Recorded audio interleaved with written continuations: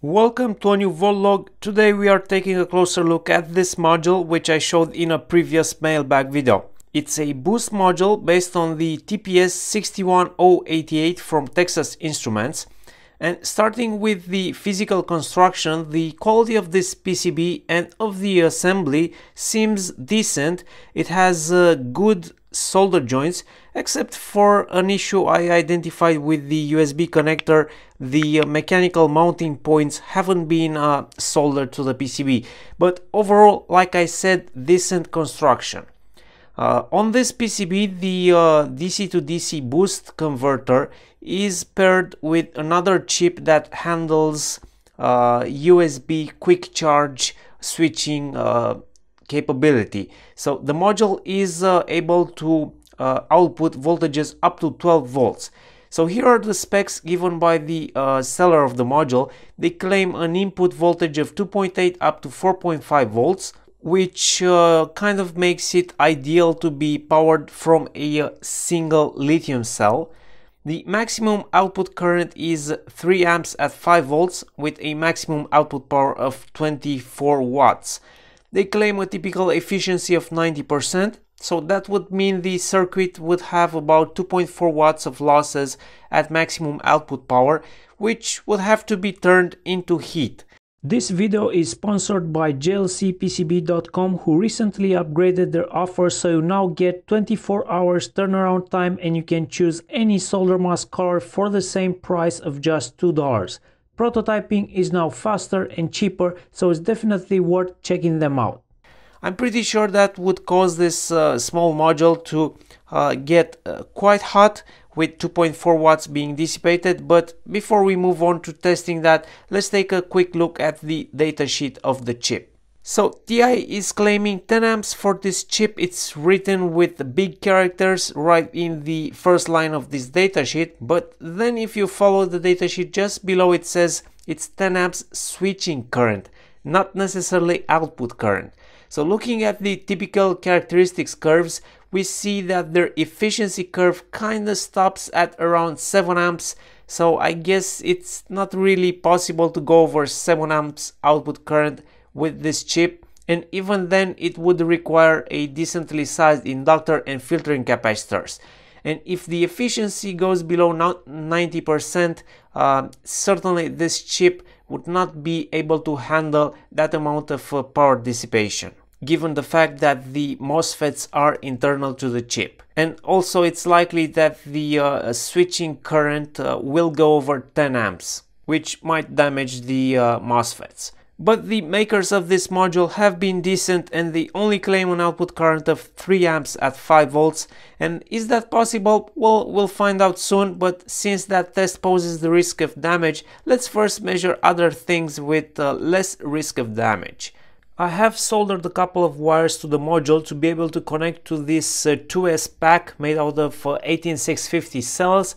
This pack should be able to provide even up to 10 amps of current to the input of this module to cover its power needs. I also have a multimeter to measure the voltage of the pack, and this clamp meter to measure the DC current at the input of our module. I also have this USB tester or dummy load, which has the capability to trigger the various quick charge modes. In fact, it has this very useful test feature which will automatically test for 5, 9 and 12 volts with any quick charge compatible charger. So I will put a link to this in the description below so you can check it out.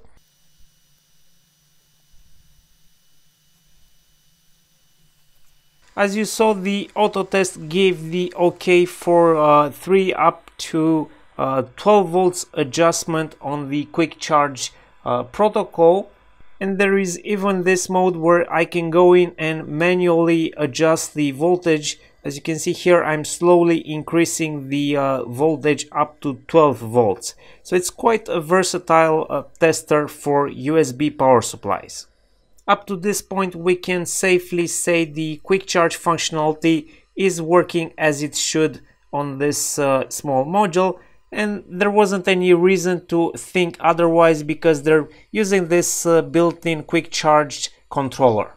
Next, let's take a look at the output noise, and I'll be using my oscilloscope for this. Channel 1 is set for AC input. We have the bandwidth filter turned on, peak mode detection, and I have turned off all of the LED lighting I have in here to avoid inserting any common mode noise, so the image will be a bit grainy, but it's best to leave it like this for the measurement. And I'm also using the short ground connection on the probe, so to avoid any common mode noise pickup. So here are the results I got. First, 5 volts at 0.2 amps. This is a light load. We can see the noise level is quite high, about 60 millivolts peak to peak, while at 1 amp the noise drops to half of that, just 30 millivolts peak to peak. This is probably a consequence of the DC to DC controller operating in a different mode at light loads. This is good to know if you plan to use this boost converter with light loads. Next, I've measured 5 volts at 2 amps and I got about 50 millivolts peak to peak noise, and 5 volts at 3 amps I got 70 millivolts peak to peak noise. Then I switched on to 9 volts, and at 1 amp output the noise increased to 95 millivolts peak to peak, and notice how the vertical scale has changed to 20 millivolts per division. 9 volts at 2 amps it was 150 millivolts peak to peak. Next I switched to 12 volts, and at 1 amp I got 160 millivolts peak to peak, and the vertical scale was once again adjusted, and 12 volts at 2 amps I got 224 millivolts peak to peak noise. I think these are some decent results for the size of the module, certainly usable for applications where a low noise power supply is not required, like for example for charging a device. And if it's needed, the output noise can be filtered even more by adding your own filter. Something like an LC circuit would help in this case. I left the module running by dumping 24 watts, 12 volts, 2 amps into the load, and it immediately reached scorching hot temperatures on the surface of the controller chip or the inductor. As you can see in this overlay captured with the FLIR thermal camera, I had temperatures of 140 degrees Celsius in about 5 minutes of running time. And maybe 10 minutes into the test, the temperature increased to over 150 degrees Celsius, and my FLIR thermal camera cannot measure temperatures above 150 degrees Celsius.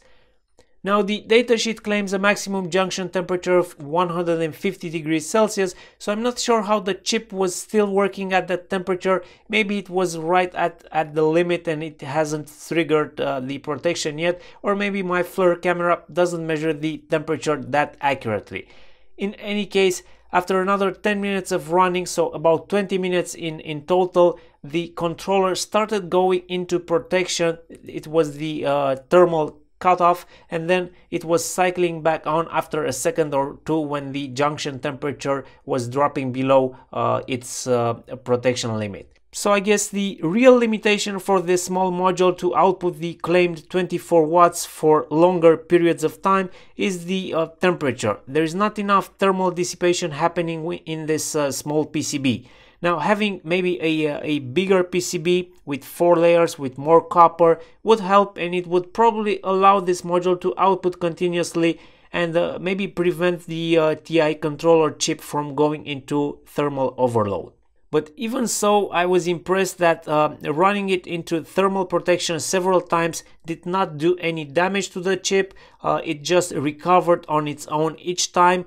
The output voltage got back to whichever value it was set, and it just started working again, and no magic smoke was escaped during these tests. So all of this considered, this is probably one of the best DC to DC boost converter modules I got from China so far, and I would recommend getting one of these if the specs meet your needs. I think even if you really need to output 12 volts 2 amps continuously, I think that is possible if you attach this PCB to a heatsink. As usual, I will put links in the description below for the items shown in this video. I would love to hear your feedback in the comments below, so let me know what you think. Thank you for watching this video, and I'll see you next time with a new video.